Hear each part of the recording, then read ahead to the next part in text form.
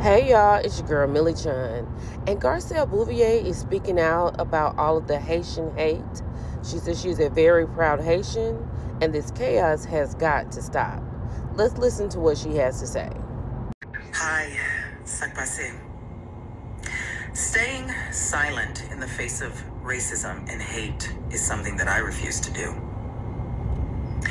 This past week, the lies that have been spewed about the Haitian community, about my community, have been disgusting, deeply hurtful, and dangerous.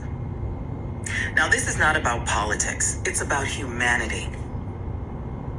We must condemn this kind of hatred, this kind of racism for anyone. I have always been a proud Haitian immigrant, coming to America, working hard. That's what we do. Coming from gratitude. And I will not sit by and let people talk about my community in any way they want for their own gain. The power we have is the power to vote, to register and vote and stop this madness, this chaos. Haïtien, c'est pour nous sortir, c'est pour nous voter, c'est pour nous register, c'est pour nous parler avec tout le monde que nous connaît qui ka vote. C'est là nous gain power. Now, as Garcelle says that this chaos has to stop, and I agree with her 100%.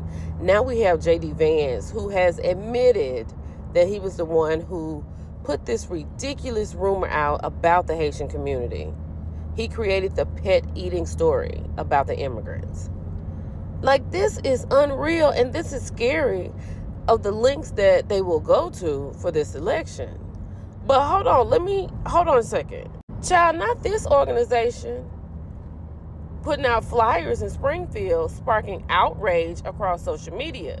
This is what we're talking about. This is why you have to vote. Because of JD's lie, this is what these people are dealing with. Oh my goodness. Y'all let me know what you think about this, because this is really ridiculous. It's your girl Millie Chun. I'll talk to you later. Bye.